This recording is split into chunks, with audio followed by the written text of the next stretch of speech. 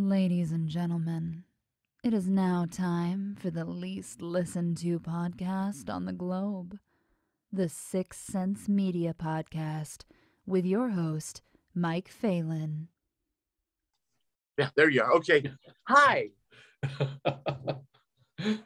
Sorry, I woke you up.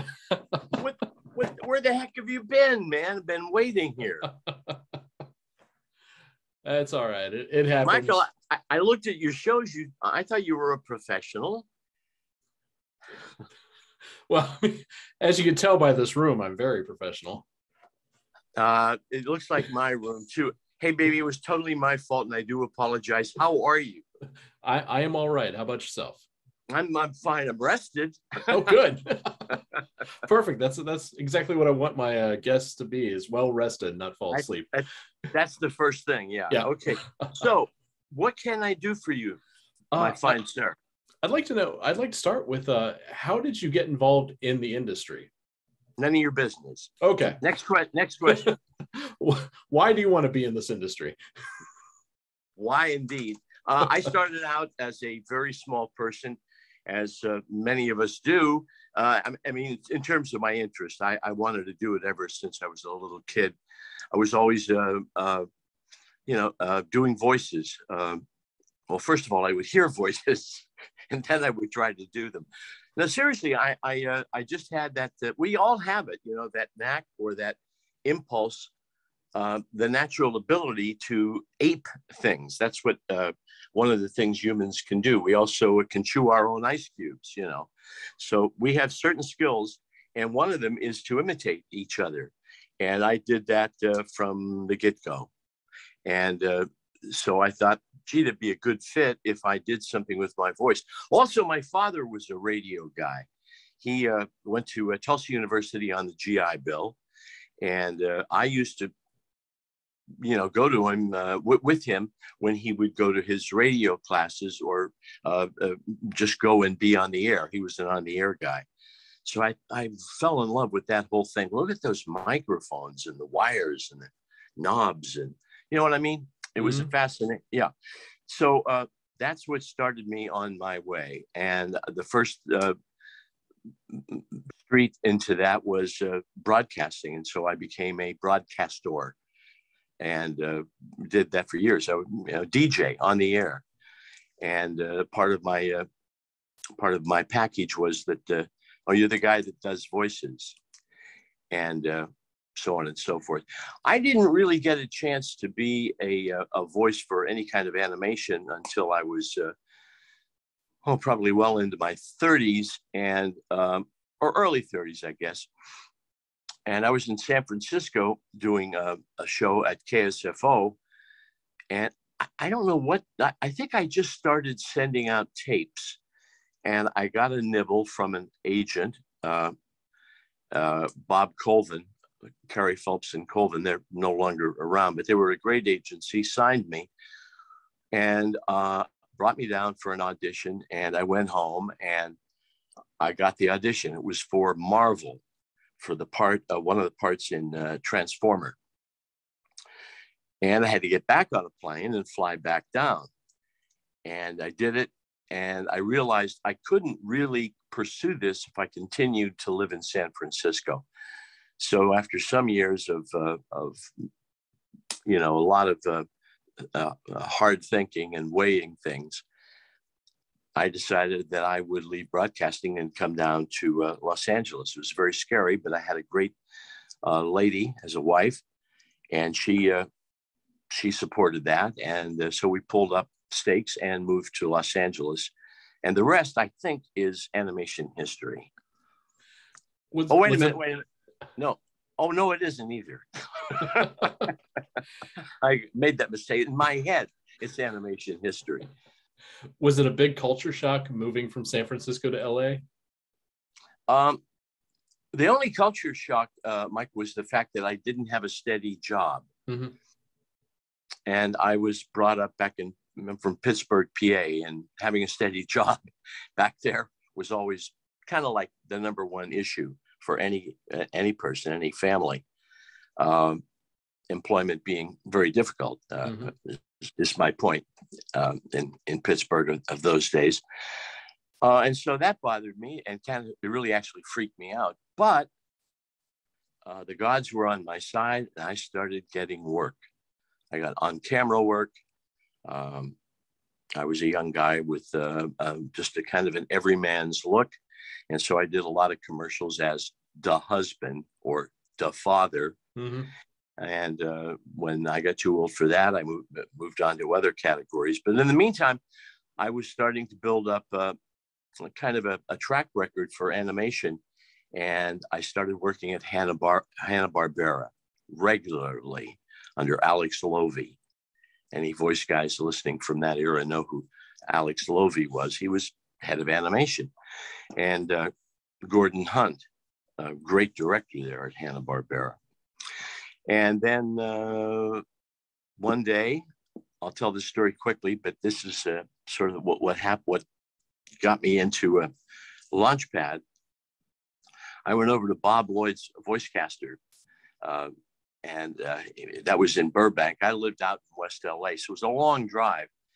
And I just had this little tiny thing to say in the audition, like, try them, you'll like them, or something like that. And I was kind of irritated. You know, I drove, I don't know, what is it, 25 miles in heavy traffic to utter these 3 or 4 words. And hello, what's this? I see a stack of auditions off in the corner, and it said something like, for appointments only, or it was only for people who had been scheduled to come here and do this. And so that said, that looks rather important. And I have apparently developed a skill that I think all voice people, all actors develop, and that is being able to read material in a casting director's office upside down. And I looked over there and I said, this is Disney. This is a Disney project. Long story short, finally I just grabbed a page, and it was the page for Launchpad, and it said, must be able to do, or no, the reference was, because they'll give you references, a sound-alike reference. And it was a cross between John Ratzenberger and Jack Burns. John Ratzenberger from Cheers, the mailman, and Jack Burns, who had been one season replacement of Don Knotts in Mayberry. He talked like this. So you seen it, huh? Huh? Yeah, huh? Huh? Huh? And so I knew who he was. And when it came time for the audition, I nailed it. But I had to call my agent and say, I'm over here at VoiceCaster. Can you get me in on this thing? I mean, he said, no, well, Terry, it's by appointment special. I said, if you don't do it, I'll hold my breath. Like a kid. And he said, all right. Calm down. I'll see what I can do. And he called Bob Lloyd, and Bob said, okay. And that's what happened. And the producer, whoever was in there, his name was Tom something. Can't remember it. But he said, bingo, that's it. You're the guy. And we sat there and talked for several minutes about Launchpad, the creative stuff, literally how they're going to bring him to life, because the voice is only part of it. And they were just designing him and figuring that he would be the comic foil, the goofus, who was always screwing things up, but was loved and had some charm to him. And not only did that all come to pass, but he became so successful that they decided to spin him off into Darkwing Duck. And that was kind of a first. I don't know of any animated character that got the spin-off, but so I got those 2 series, and that was probably now 30 years later, I look back and that was probably the most important work I did during my 15 years in LA, because I'm still enjoying the success of it. And that's the story.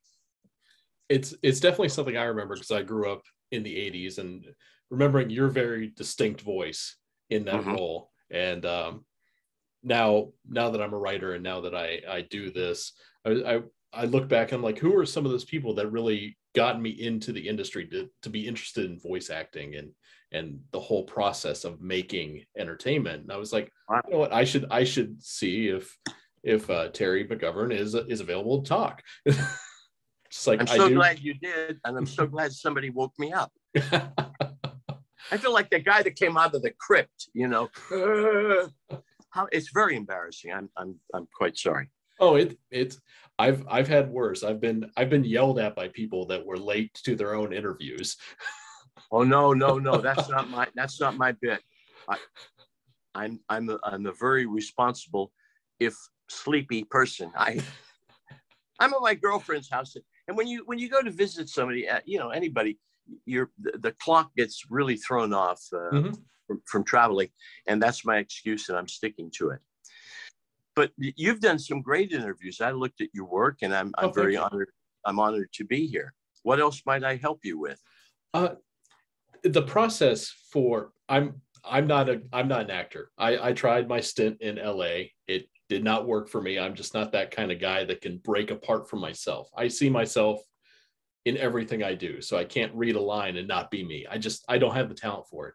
But there's a distinct line between acting on film and voice acting. But what is the best way that you can describe that process? Where is that break from voice actor to screen actor? Well, they can't see it. Yeah, well, that's that's number one. But you're still acting. You're still acting. You're in there. You're acting. You know, I teach acting. I have a class. Well, we're not in session now because of the pandemic. I'm really trying to figure out what the heck to do, because some of my teachers, what am I saying? Some of my clients, my actors, are chomping at the bit to get back, and I haven't pulled the trigger on doing that. We're thinking maybe after the first of the year. But in any event, a Marin Actors Workshop, and I tell them many things to help them in their pursuit of acting. And one of them is that the distinction is, I think it's thin, not only thin, I think it doesn't exist. I think we act and that's it. We perform and that's it. The technique or the technical aspect of it, the fact that you're not seen, it's not visual acting. The only thing that tells me, and I tell my students, is that you have to amplify it. You do the same thing, only you kind of blow it up. And hold on a sec, I got to get rid of that call. Did I damage things? Nope, you're good. Oh, okay. It's a matter of amplification. If you're doing the voice for a character that's being drawn, then you're the person, with all due respect to the animator, you're the person that gives it legs. You're the person that breathes life into the character. Because, you know, if you watch animation and turn the sound off, most animation, it may still look pretty good, but it dies. It doesn't have life. Mm-hmm. And boom, once the sound is added, and that includes music, sound effects, but most important is how the actor imbues the character, this animated character, with life. And that's done through tremendous energy and projection. So yeah, there's a line between the two, but I think it's very, very thin. The only thing is it's bigger. So mm-hmm. It's a real simple direction. Make it bigger. Come on, make it bigger. When you would go into auditions for voice roles, how did you approach each audition? How did you get yourself into that headspace to perform? Well, auditioning is really what we do as actors. I mean, at least for me in LA, I had clothes in my car so that I could go out at the beginning of the day. LA is so vast. Mm-hmm. And you can't be running home every time you get an audition and find something to wear. And in those days, all I can say was, because it was a very good economy and because I had this sort of every guy doofus kind of look, you know, without the beard, I just got a lot of work. And that made auditioning to me very pleasurable. When I didn't get the job, or when there was a lull in things, I was not so happy. But I think I developed a mechanism for auditioning that just said, go and get it. And I did. That was, if I was going to audition, pardon me, little things on the screen. If I was going to audition, then I was going to go get it. And if that sounds egotistical, well, it is. And how in God's name could you possibly do this work without an ego, without a belief that you're the guy for the job? Otherwise, you just go in there and sit in a room full of, guys like you, and you talk to each other and go have a beer maybe together afterwards. But not me. I was too competitive. I was snarly. I wasn't unpleasant to people, but my mindset was very aggressive and very competitive. And I think that's part of how you get work. The people inside the room see that this guy is serious about doing this. And that's, if you think about it, auditioning from the auditioner's point of view, what are they looking for? They're looking for somebody who can do what? Solve their problem. They have a problem, and so they go out and look for an actor to solve it. You get that concept? I think it's pretty basic. So you have to appear not only as maybe the guy with the right voice or maybe the right look. There has to be that one extra thing that pushes you over the top and makes them say, well, he's not going to be a problem. He's going to do his job. He's not going to take a nap and sleep in, or he's going to, you know what I mean? He's going to pay attention to what has to be done and help us succeed. You have to be a part of a team and seen that way. And you're pretty much always selling yourself for every, it's always a job. You always have to, you're the package, and you always have to be the prettiest package. Yes, you're right. I never thought in a of metaphorical it that way, sense. I think you're right. I couldn't do it because they're always like, we want a heavy. You could be a good heavy. It's like, I don't want to always play a heavy. I don't want to be just the guy in the background, just being the bouncer. That's why I was kind of like, this just isn't for me. Because if my best role is a non-speaking role in the background, just as scenery, then I'm not being an actor. I'm just being a prop. Well, I agree with you up to a point, but I also think I know a lot of people who started out as extras, as atmosphere. And what could be worse than being called an extra? An extra what? Something that has to be removed? What does extra mean? Or atmosphere is another term for us, if we're in the background. But it's all your point of view. If you feel the way you do, Michael, that it's a waste of your time and your present, but there are things that happen sometimes on a set. A director might say, I need another person here in the foreground. This happens all the time. And so the AD, the assistant director, looks around, and maybe if you're the guy that has been in his face a little bit in a nice way, that you're the guy or the gal, who pops out a little bit in this group, then you're going to get the finger crook. Come here for a second. Hey, the director needs somebody in the foreground. Do you know how to speak? Yes, I do. Yes, I speak. Well, you're going to say, uh-oh, look out. And so you step now up close to the camera in frame and say, uh-oh, look out. And you have achieved the fact that your extra card, guild card, now says acting, because you've gotten a bump. And now you can say to your union, I have done that job that entitles me to be called an actor, and you get your SAG card. And you go home and you kiss your wife and say, let's celebrate. So, I mean, that happens to extras.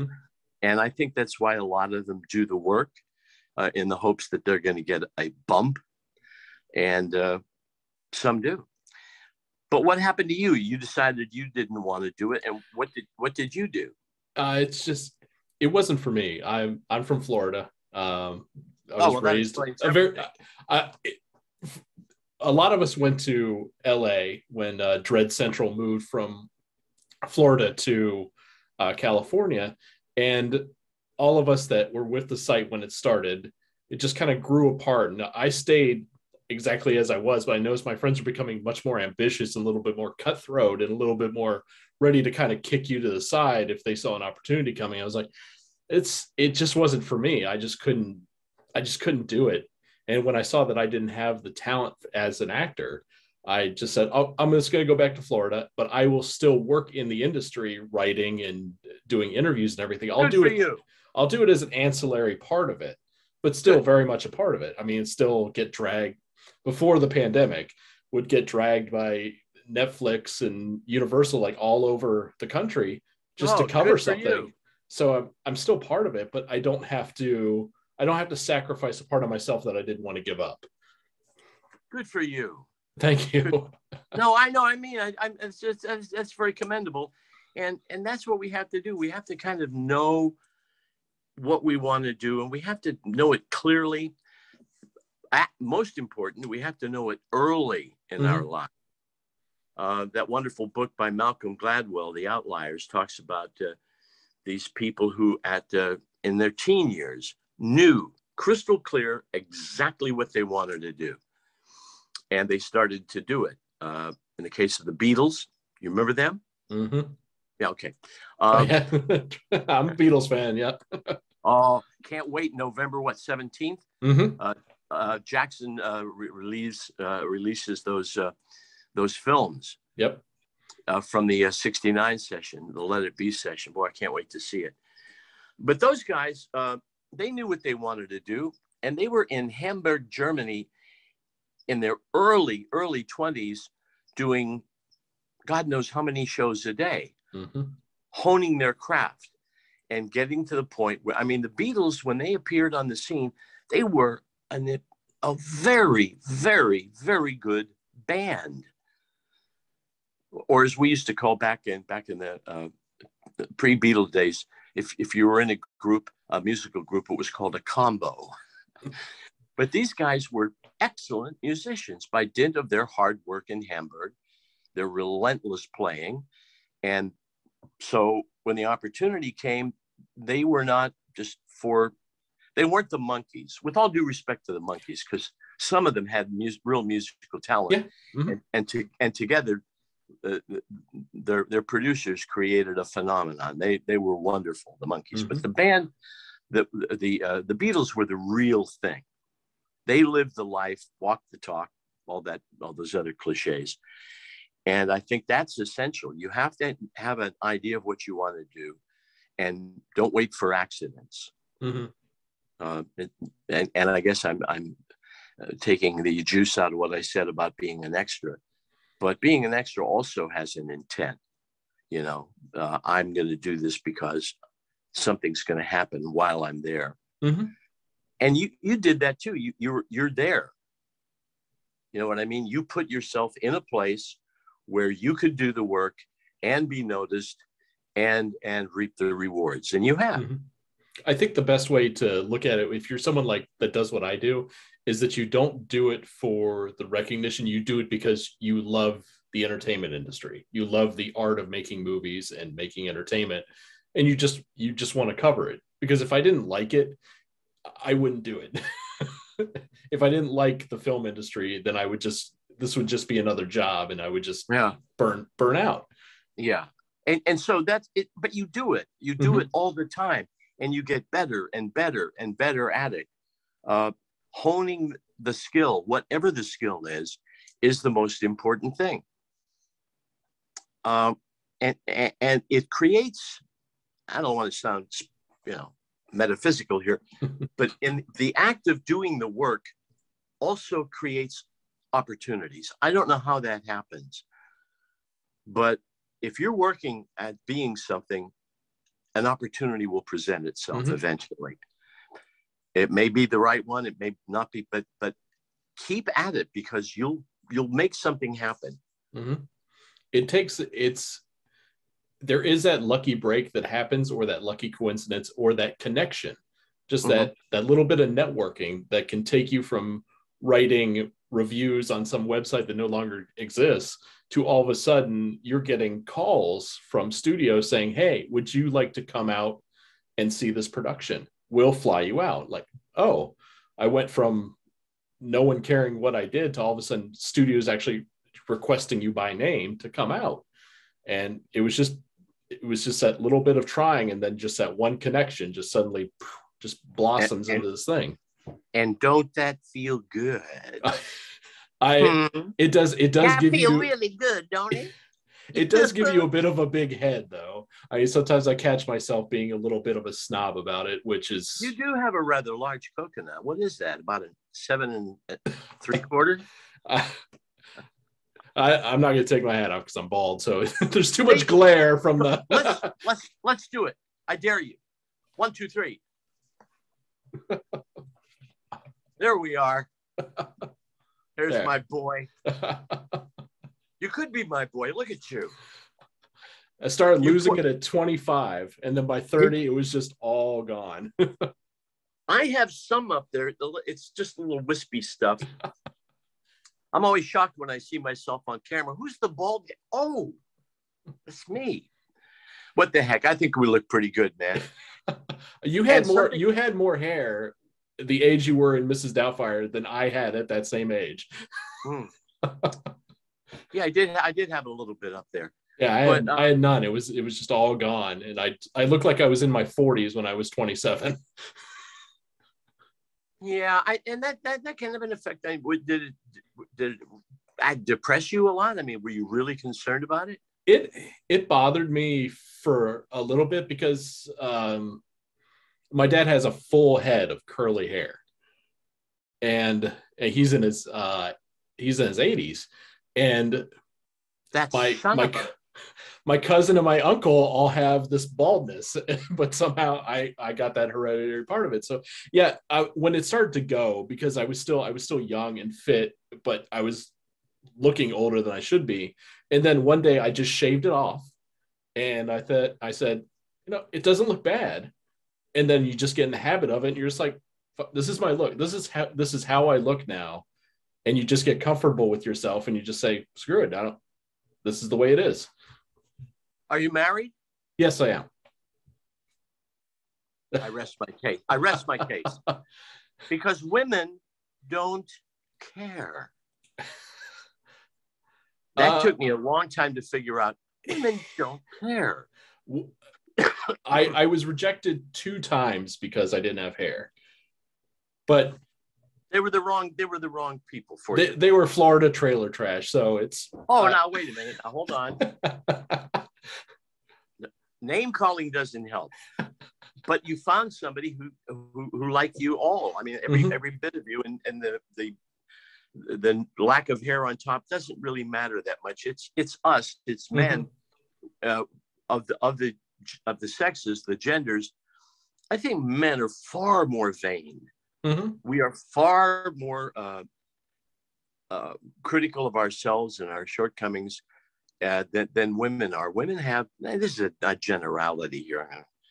McGovern getting into some BS philosophy. I just think women think about other things. That's good news for us. So we don't have to worry so much. And the ones who don't like us because we're bald, they're missing out. It is what it is. I mean, see what egotism it takes to get through life. Yeah, it really does. But you can be egocentric, or whatever they call it, and still be a good person, still be nice, still be, But when it comes to the things you want and what you're competing for, you're more than up to the task. And that ego does make you stand out, regardless of profession, whether it's yours or mine. Still having that little bit of edge that you're very self-confident, maybe a little bit more so than you should be, but that's going to set you apart from the guy that's just a little bit slump shouldered. And you're exactly right. And what does that say? He's a problem solver. Mm-hmm.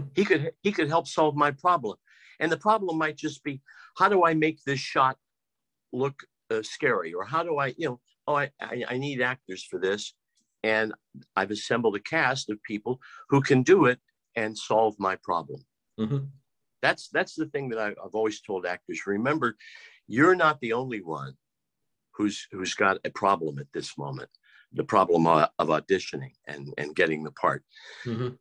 The guys on the other side of the camera also have problems too, because they're looking for, hopefully, you. And you just have to convince them that you're the guy they've been looking for. And you do that with, I think, with the kind of energy you put out, mm-hmm. And the kind of confidence that you have in yourself. Again, that's ego, and it's healthy and good. I agree. My last question, because we're running out of time. Since you're a seasoned veteran of the entertainment industry, what advice would you give to those people who are looking to make that move to LA, who want to follow that dream? Because it's harder now. It's much harder now because of the situation we're in than it was before. But what would be your advice to those people that want to make that big leap? Stay out of my way. You know something? To give you a straight answer to that, you posed it in a way that makes it very difficult for me to answer, because you said things have changed. So mind you, I have been out of LA. I do work up here in San Francisco, but it's a whole different atmosphere. Mm-hmm. There's not that much of it.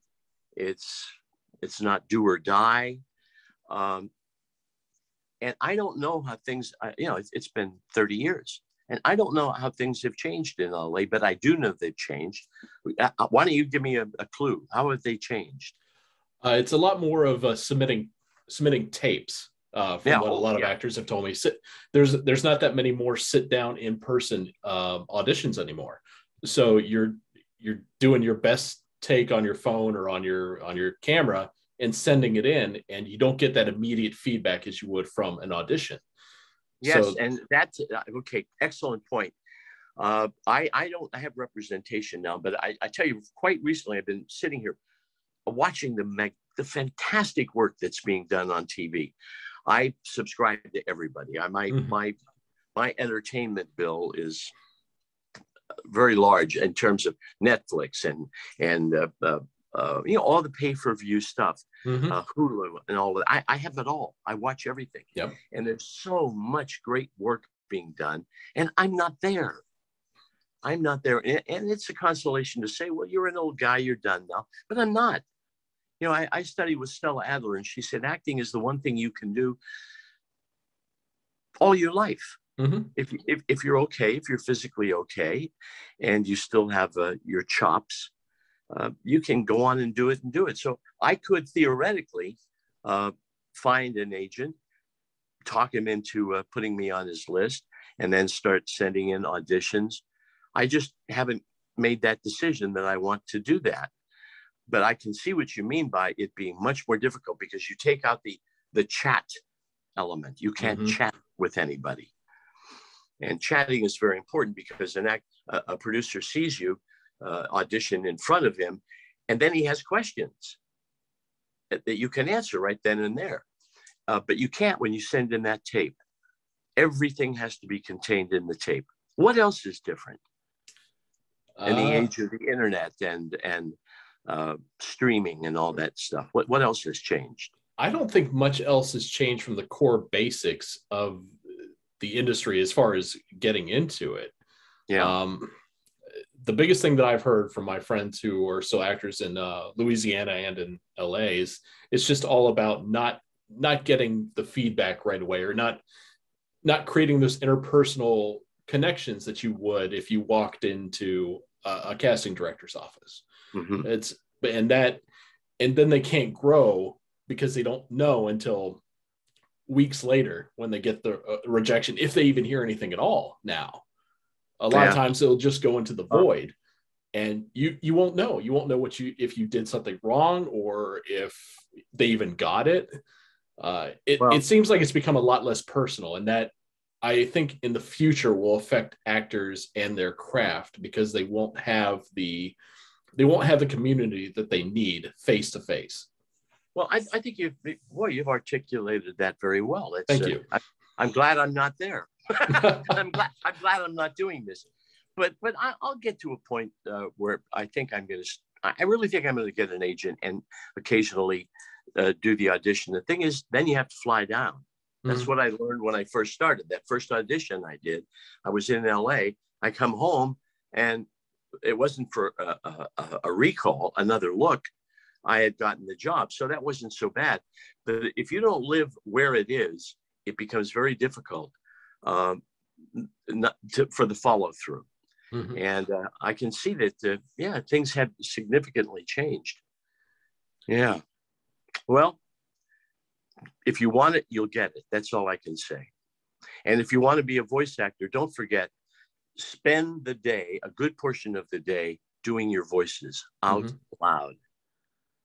I always say, if your friends start looking at you in a way like, what's wrong with him because he's over in a corner doing the voice of a duck or a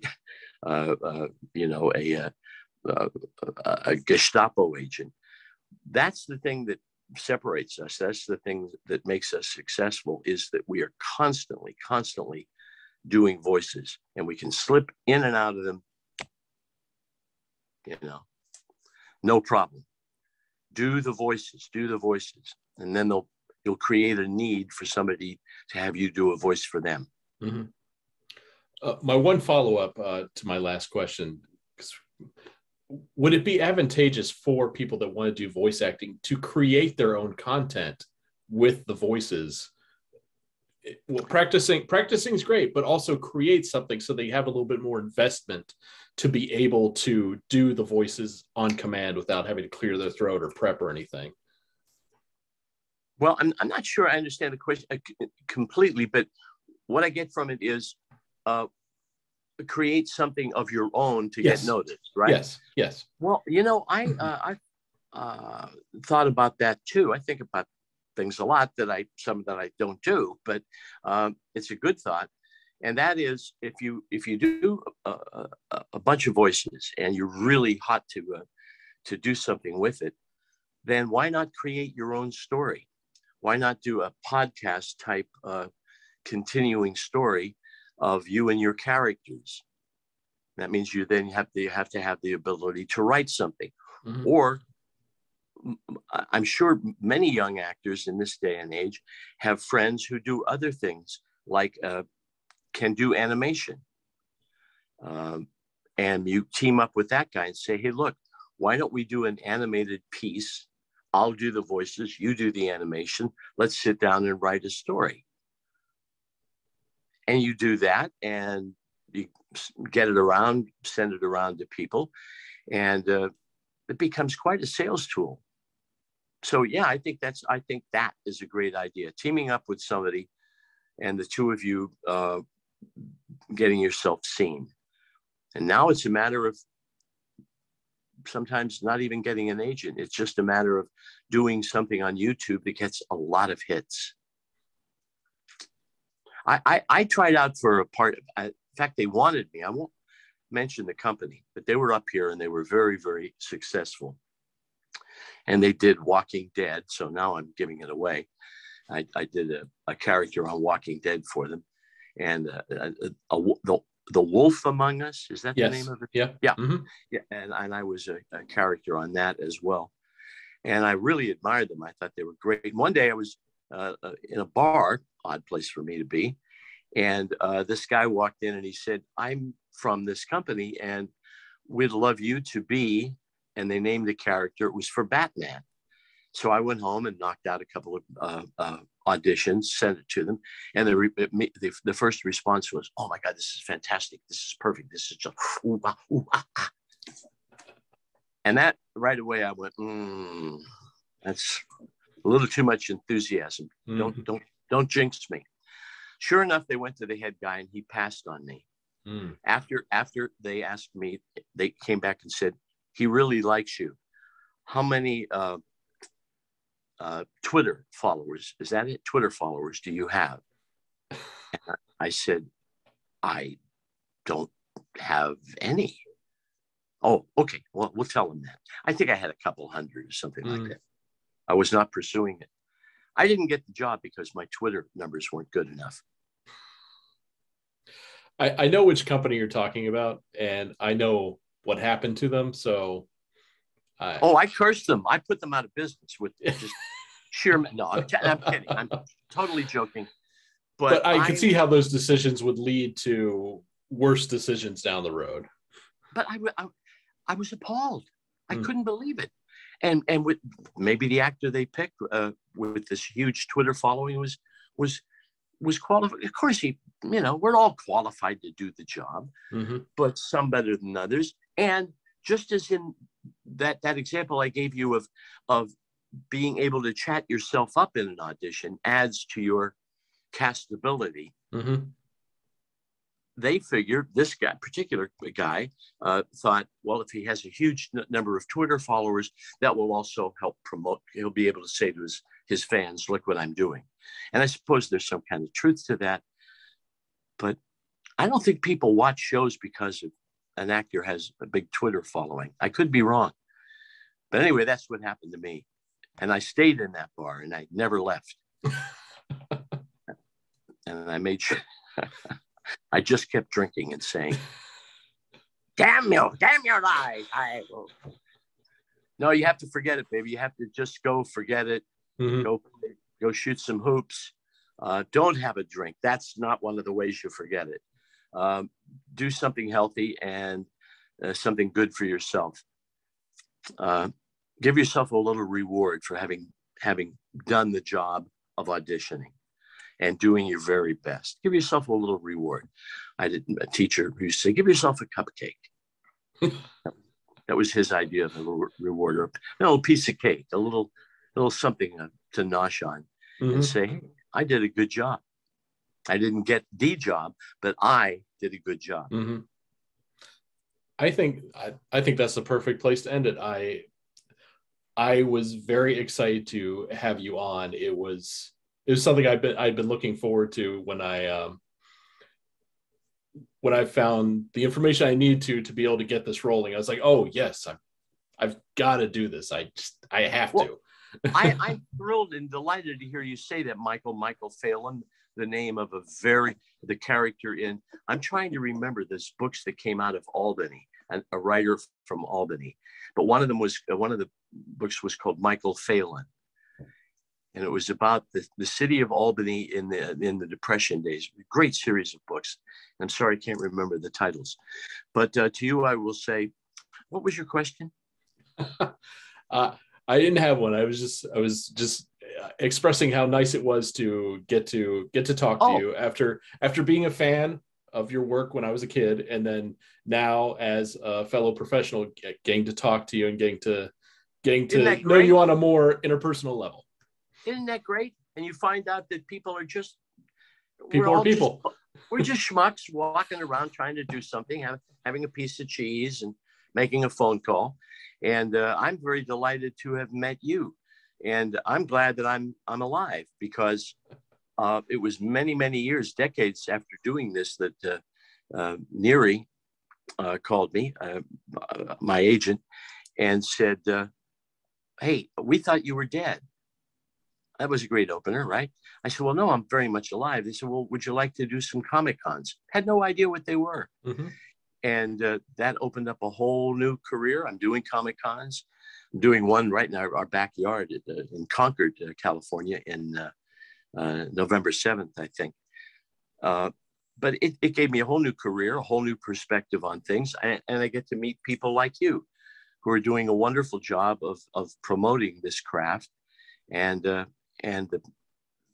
promoting what you love. So you're a very lucky guy, but you did it through hard work. Thank you very much for your kind words. Your wife made a very wise choice. I was surprised because she's an upstate New Yorker, so I didn't think that she would be into a Southerner. Upstate New Yorker and Southerner.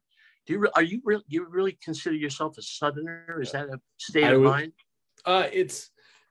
there is a culture that goes along with being from the South. It has its positives and its negatives and its stereotypes. But my parents were from Lancaster, Pennsylvania. So when they moved to Florida, they had their northern culture that they raised me in. So I wasn't like a good old Southern boy. You didn't grow up eating grits. No. It was a lot. They were German and Irish, so it was a lot of hot dogs and sausages and kraut and potatoes and stuff like that. Potatoes. all of the Irish that came over because they lost their potatoes. Yep. Very, very bad thing, a horrible thing. That's how my family came over and then followed the gold rush. Someone went to California following that gold rush. Phelan's a great name. I love that name. But I mean, a lot of times lately, it troubles me how much difference there is between the Yankee and the rebel. Mm-hmm. That crap is still alive. Yes. There's an entire ecosphere and economy based on being Southern. It is it's a huge industry down here, and in some ways it's endearing, but in some ways it's kind of terrifying because the stereotypes are stereotypes for a reason, and some of the bad stuff that goes along with it still exists. Like, you don't know nothing. That's from Deliverance. There is some of that. We don't do that. I mean, I never experienced anybody saying to a Southerner, "Oh, a Confederate." Huh? I mean, you know what I mean? It doesn't. The situation is in reverse. We could care less where you're from. Mm-hmm. If we're in the North, if we're in New York or somewhere above the Mason-Dixon line, but it is a qualification and an observable difference that the Southerner makes when you show up in their midst. Mm-hmm. And that baffles me. Yeah. And we're the only ones that use the word y'all. Well, I still say y'all. I spent some time in Oklahoma when I was a little kid, and I still have, and I like y'all. Y'all's a great term. It's very embracing. Yeah. It means everybody. Mm-hmm. Y'all. And I spent time in the South. God, I was at Fort McClellan in Alabama, mm-hmm. in the chemical warfare department down there. That's what I was being trained for, and was introduced to grits. Was introduced to what it's like to be a Yankee in the South, and I didn't particularly care for it, and I still think it's getting to the point where it's really starting to solidify. Mm-hmm. And calcify and hurt our democracy. It's a very, very fearful thing. I'm very concerned for us. I hope we can learn to get over this divide between us, and I hope we can all get our shots. Hello, anybody out there? I think most of the people that watch the show and read the sites that I work for are probably all have their shots. I know I do, but mainly my reason is if the pandemic comes to a crawl and things go back to normal, I'm going to be flying everywhere, and I don't want to lose those opportunities. I can't wait for that. I've had to tell Neary I can't go to Vegas. I couldn't go to Lexington, and I wanted to in the worst way. Mm-hmm. But I'm an old guy. I'm very I'm a good candidate for COVID. Mm-hmm. But thank God the things that I have that compromise me health-wise, I take very, very good care of, and I'm inoculated. And I even went and got the booster. So, and I believe it's helpful, but I never leave the house without a mask. Mm. It's just, and here in Northern California, we're in a very conscientious environment, because mm-hmm. everybody out there is wearing a mask, with notable exceptions. Some idiots run around. The thing that drives me crazy is the mask and people wearing it and think they're doing a really good job, but they do this. Mm-hmm. And the nose sticks out. Their hooter is sticking out over the mask. What do you think you're accomplishing there? Well, here in Florida, it's hardly anybody wears them. It is what it is. It's just, Florida has always been very weird when it comes to everything. No one seems to really, when you get into Florida, everyone seems to not care. Like, problems don't exist past the panhandle. Isn't that fantastic? That's truly fantastic. That's phantasmic. Mm-hmm. You know, it shouldn't be. It shouldn't be the way things are. Well, you have a man in the governor's mansion who, what can I say? Problems start at the top. Being misled. There are people who mislead us or try to mislead us. And you have to be very, very careful about who you listen to, mm-hmm. and whose advice you take. And I think a lot of people want to hear things. And so when they hear them, they think, see, I don't need the shot.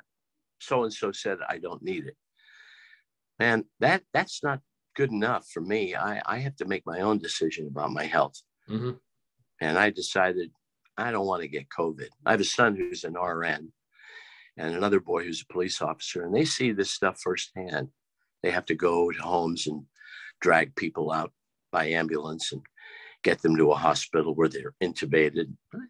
Why? Because you didn't wear a mask? Come on, please. I had to go to a VA a few months ago, and just the level of steps that it took. This is before the shot was available for someone my age in Florida. So, were you in the service? No, I was doing some work for a VA, and so it was, nurse had to come out, had to fill out all this paperwork, had to get swabbed, and then had to come in and then like totally get sanitized just to walk in to just look at something to fix for them. And then I was looking at all of the veterans that had no visitors because either people didn't want to go through the hour-long steps, or they were just scared that they would kill their loved ones just by entering the building. It was heartbreaking just to see all these lonely veterans. It's a national shame. Mm-hmm. My brother, I'm a veteran. I don't really take much advantage of my status as a veteran. But my brother, because I never saw active duty, I was in the reserves. I hardly feel qualified. But my brother was active duty. He was over in Korea for a number of years. And he developed, they think it could have been Agent Orange that gave him these conditions. And he goes to the Veterans Administration Hospital in Palo Alto, and he's treated like the most important guy in the world when he's there. The VA is wonderful when it's working, mm-hmm. when everything is working for it to the veterans' benefit. But there are pockets in this country where the veterans have no VA. You know, they just don't have that because they're all in the big cities. Yep. And my brother refuses to use any VA services. Why? Because when he was here in Florida, the VAs here are not that great. They either they're either understaffed or they don't have the level of service that you can get through a private provider. So he would just say, I have health insurance through my job. I'm just going to pay my deductible and go, because otherwise I'll be sitting at the VA forever. I'll see a doctor that's going to dismiss me. And what do I get for it? Well, I'm so sorry to hear that. And I know it to be true. But my brother is so lucky because he lives near Palo Alto. Mm-hmm. And Palo Alto is just chock-a-block with learning medical experts. We've got Stanford right there across the street. And so doctors from Stanford are coming to the VA and helping out. When you have a situation like that, it's quite a different story. Your brother mm-hmm. probably would have been happy to go to the VA because you get your attention pretty quickly. very quickly, and they do all sorts of things you don't have to pay for. Mm-hmm. Like my brother got a knee replacement because he was a veteran. He didn't have to pay anything for it. But that's in a very specialized hospital with great advantages and extras. So I'm sorry to hear about the folks in Florida not being able to get good VA coverage. It's a shame. Yeah, it is what it is, but it's not as bad as I've seen in other places. Yeah. Up the mid-Atlantic. I've seen some horrible VAs, but that's something. If there could be anything that I would change about the government from top to bottom, would be the structure of the VA for the people that are experiencing hardship. Just give those men and women what they deserve, and that is care. I don't know why it's such a tough job. I remember, I think all of our recent presidents appointing somebody, a new person to head the VA because the last one didn't do the job. Well, but then so that guy gets replaced because he didn't do the job. Mm-hmm. Then why is it so difficult to do the job? It must be a horrendous undertaking to take that on, to head the VA. Mm-hmm. At the most, you have maybe 4 years to do it before you're replaced. Right. At the most, 8 years, which is not a lot to revamp an entire system that's serving millions of Americans. Well, you make a good point. It should be a permanent political appointment, mm-hmm. and you can be unseated, but it has to be not just because a new president has come in, mm-hmm. and you're swept out. It should be you're there for any administration, and if you're doing a good job, you're allowed to stay that way. Mm-hmm. So that you make an excellent point. You need more than 8 years to straighten out a terrible mess. Yeah. Maybe you're the guy. No, I'm not. My side job could help a little bit. I mean, well, this is what I consider a side job, though I really love what I do. But my 9 to 5 is as an engineer. So when I say that I go in to fix something with the VA, I'm fixing their security systems, or I'm fixing their nurse call systems or something like that. That's what pays the bills. But I wouldn't want that much stress, and I wouldn't want to fail at it. So you're an IT guy? In a way, but more of a hands-on engineer type of level. Like how making sure that everything works, not just do the computers work? Does every input and output in something work, kind of thing. But look at that skill you have. That, to me, that is awesome. I just step aside when I need somebody to help me with my computer. Thank God I have a friend who is a wizard. He really is a wizard. He has a PhD in this stuff. He used to write programs for the classes at Michigan State, and he can fix things. He can say, Terry, don't do this, do that. And look, it works. I mean, the world would stop if you guys suddenly took a break and went on strike. So I commend you, sir. Thank you. Keep it up. Thank you very much. Well, that about wraps it up. I talk too much. I sleep too much, and I talk too much. The more time I have for people to open up, that's why I don't like doing a lot of talking on my show, because it's not about me. It's about you all. I need you people to talk, to open up, to give that information or those experiences, because they're not coming to see me. Do I have to ask did I talk enough? Oh, you talked enough. I've got so much that people will be happy to see the man that they've heard, and they've seen that voice coming out of someone that's so ingrained in our childhoods, for those of us that are in our 30s and 40s. Well, all I can say, little buddy, is I'm very happy to be here, but I think Mr. McDee's calling for me. I have had so much fun with you. I can't tell you. Thank you, Michael. I'm sorry I was late. No, it is not a problem. You didn't yell at me like Rob Zombie did that one time. Rob Zombie yelled at you? Well, hell, man. I think that's wonderful. You can say that Rob Zombie, it's like Years ago, I met Don Rickles. I did an interview with Don Rickles, and he screamed at me and insulted me the whole time. It was just it was fantastic. That's something you should. That's a medal of honor. Rob Zombie yelled at me. Good for you. Hey, I'm not going to yell. I'm just going to say goodbye. God bless you. You're a nice man, and I think we're both pretty gorgeous. And take care of yourself. You've been listening to the Sixth Sense Media Podcast. You can find more of our celebrity, composer, musician, and filmmaker interviews, as well as pop culture roundtable discussions on iTunes, SoundCloud, and Pandora. Be sure to check out our vast library of entertainment industry coverage, including on-set reporting from your favorite TV series and movies at sixthsense.com.